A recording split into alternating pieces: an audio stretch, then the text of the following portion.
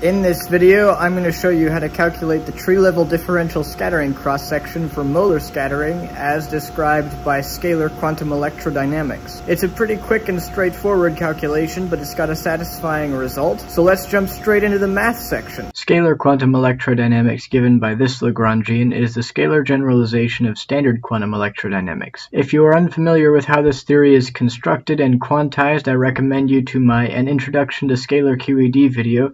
There's a link to it in the description. In my Scalar QED introduction video, I discussed the standard Feynman rules for scalar QED. Those standard Feynman rules are given in this table here. We can look at the vertex function section of this table, these two entries here, to see what kind of interactions are possible. Given those two possible interactions, the following diagrams give the complete tree-level contribution to Moller scattering in scalar QED. These two, they're the ones that you remember from standard QED. In the case of Moller scattering, this extra interaction that shows up in scalar QED doesn't actually yield an additional Feynman diagram. With these Feynman diagrams and rules, we can write out the Feynman amplitude quite easily. We simply get this.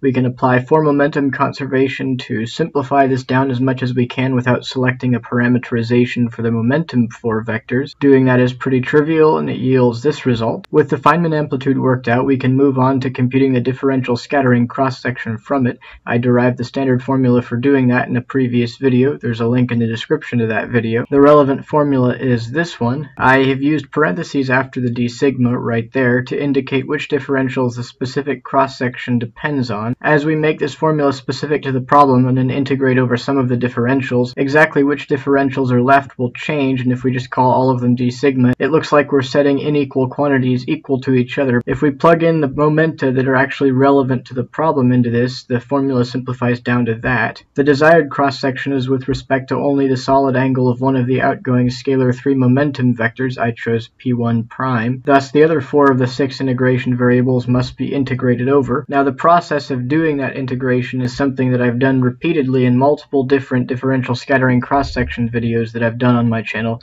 that many of you have probably already seen. And while I've written out the whole calculation in as much detail as I did there, I'm not going to verbally go through the integration process. I'm going to scroll through it slowly and give you a summary. Basically what we do is we use the mechanical momentum conservation delta functions to integrate over these mechanical momentum variables, leaving us with this, and then we switch to spherical coordinates to reveal the solid angle differential that we want, and then we integrate over this momentum magnitude using the energy conservation delta function, and that follows the same procedure I've shown you many times. But at the end of all those integration calculations, what we get for the differential scattering cross-section with respect to the solid angle with all the other variables integrated out is this. Then we can transition to the center of mass frame, which I've abbreviated the CM frame here, which allows us to simplify the formula even further, getting us to this. We can then simplify this formula further by selecting a parameterization that recognizes that we have selected the center of mass frame